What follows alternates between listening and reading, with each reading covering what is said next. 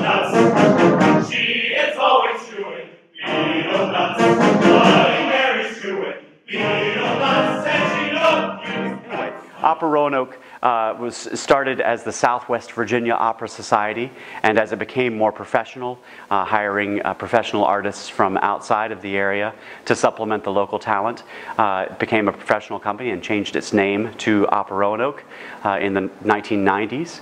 And I've had the extraordinary privilege of following several really excellent artistic directors who helped build Opera Roanoke's reputation to where we are recognized and appreciated in our field. The vision Opera Roanoke casts is what we as human beings can accomplish with minimal resources and great creative ideas. When I came over here from Germany, and I was used to live internationally in big cities, I thought, I have the culture shock here, and where's my opera? I used to fly to Verona to see opera, so to go wherever a nice opera was. And then I discovered Opera Roanoke, and I couldn't believe the talent, the absolute fantastic quality.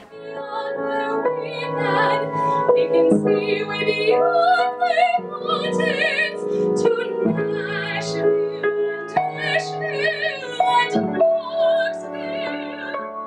It's very easy to answer that. It is pointing out that American artists are just as recognized as contributors to this art form. We had a lot of success with Sweeney Todd and decided we'll kick off our All-American season with South Pacific.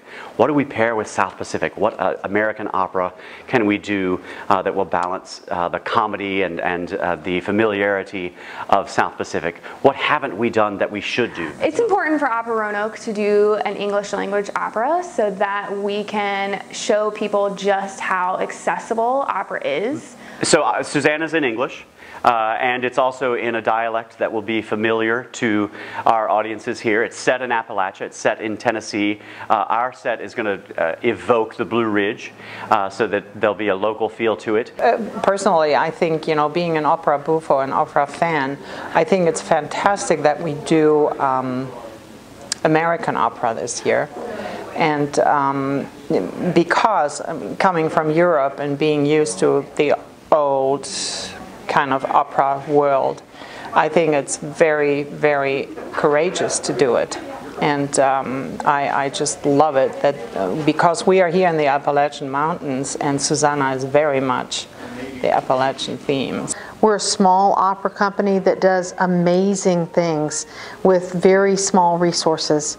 And every time we mount a production here, I think it's a statement to the community of the incredibly deep resources the Roanoke people, the Roanoke Valley have.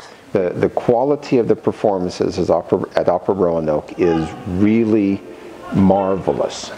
And when you have excellent productions, you then are able to attract people to enjoy the art the way that it was meant to be enjoyed. And I would like to scream it into the world, please come to our productions, because it's amazing what Opera Roanoke produces here.